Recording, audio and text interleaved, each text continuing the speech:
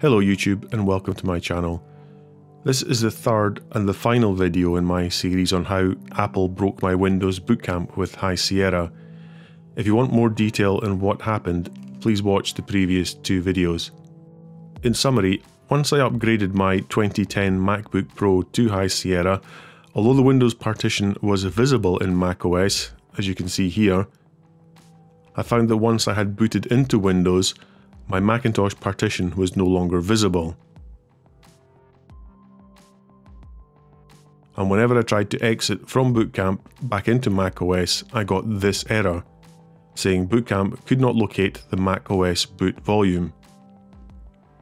So if you had selected Bootcamp as your primary boot drive, the only way to get back to macOS is to hold down Option during startup and then select your Mac volume. Very slick, Apple. So the purpose of this video is to show where Apple goes wrong during the Bootcamp installation process, and also what their current advice and current workaround for that problem is. But firstly, let's have a look at how to install Windows 10 on a MacBook that is no longer officially supported by Apple to run Windows 10, which runs on it perfectly well. According to this list, my MacBook Pro is 2 years older than the earliest MacBook that is supported, which is ridiculous. Remember these? I was lucky enough to have purchased my version of Windows 8 on disk. The only way to get Windows 10 on a 2010 MacBook is to start with Windows 7 or Windows 8. Firstly, make a copy of all the Windows support software onto a USB drive. I think this is Bootcamp version 4 on this MacBook.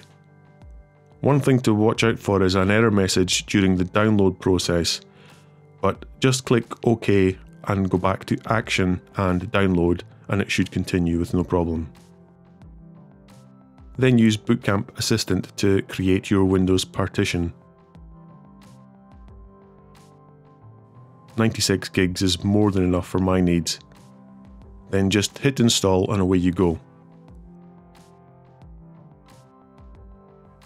Enter your Windows license here.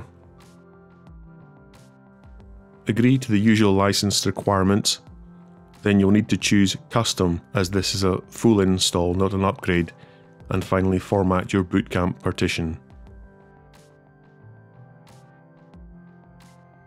After several restarts, you will then get to choose your Windows settings, and then the final installation process took around 5 minutes to complete.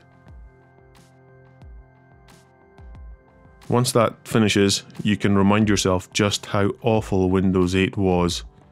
The aspect ratio is all wrong here, as the display drivers and all the other drivers haven't been installed yet, so connect the USB with the support software, and here I made a copy of this onto my desktop. Then run the setup file and Bootcamp should start installing all the drivers. You can see here when the display sorts itself out.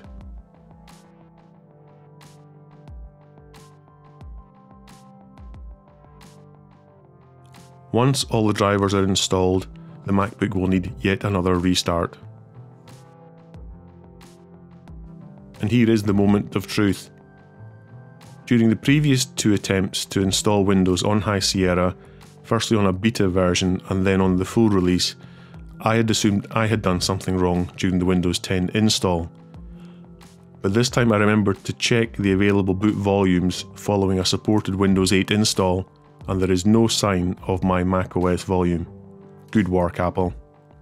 So after a bit of digging, I had found a whole thread on Apple support filled with disgruntled Bootcamp users.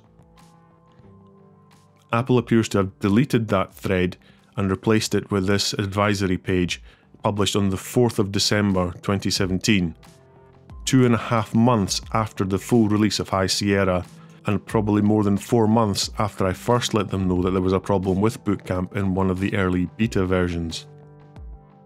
So it's the Apple file system to blame. The message says, this system currently requires Startup Manager to switch. But in typical Apple style, no mention of when this might get fixed. Again, very slick, Apple. So this is the workaround. hold down the Option key during startup or during a reboot, select the startup volume and press return, rinse and repeat. Going back to the installation process, you may have noticed that as well as the Bootcamp support software, I had also copied across a Windows 10 ISO. Once the Windows 8 had been set up and the drivers installed, open the Setup application and the Windows 10 installation process will begin. After Windows installs, you might find your display once again has the wrong aspect ratio. What you need to do here is find a copy of the latest version of the Bootcamp drivers. Here I'm saving them from my 2017 iMac. Of course, Apple aren't going to make this easy for you. The setup file will not run on unsupported Macs, but there is a way around it. What you will need is to be able to run an MSI file as an administrator. I will include a link to this How To Geek page in the description. Follow those instructions on how to edit the registry. Then ignore the setup application and navigate to the drivers folder.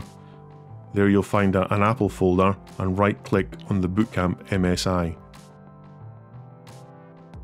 This will install all the drivers needed to run Windows 10 Bootcamp, although you might find that Bootcamp itself requires an update by this stage. Windows 10 is now running well on this unsupported 2010 MacBook Pro. The only problem is of Apple's own making, so if you can live with using Startup Manager every time you want to switch operating systems, you're golden. If you enjoyed this video, please give it a like, and if you didn't, you know what to do. See you in the next video.